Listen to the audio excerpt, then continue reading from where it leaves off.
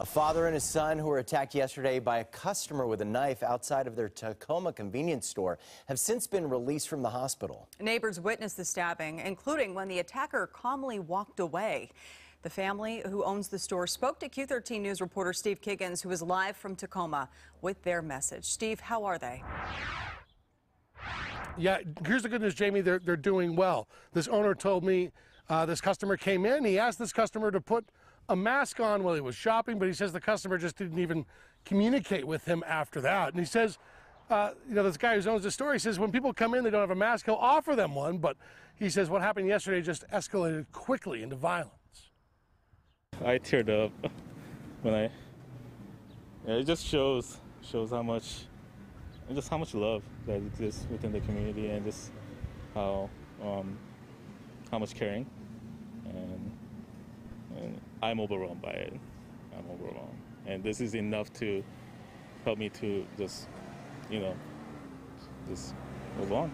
33-year-old Jen Wen says the corner store has been a family endeavor for about 5 years, but last night's attack by a knife-wielding customer who refused to wear a face mask ended with he and his father being rushed to the hospital. By the time he exited out the store, I reminded him, sir, next time you come in the store, just have your mask on. And he became upset, pulled out his knife, stabbed me. And my dad was behind watching this.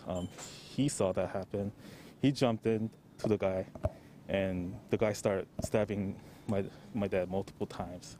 And the crazy thing is he just walked away after that as nothing happened. His dad was stabbed multiple times, including in his wrist and his neck. But Jen says his dad is stable today. Surveillance cameras caught the attack on video. Jen says police should have a good look at the suspect's face. Plus, he says his attacker is someone he's seen before shopping inside his store. And Jen has a message he wants him to hear. But what if the man who did this to you watches this? What would you tell him?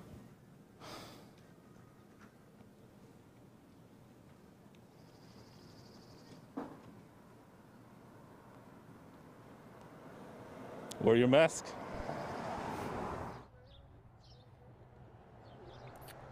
So the store's owner, you can hear he's in pretty good spirits today. He told me he's got a handful of cards and notes and messages from neighbors out here, leaving him in pretty good spirits. We checked in with Tacoma Police. So far, there's no arrest. They've yet to release any kind of information about a suspect description. We're live in the South Sound tonight. Steve Kiggins, Q13 News. I think after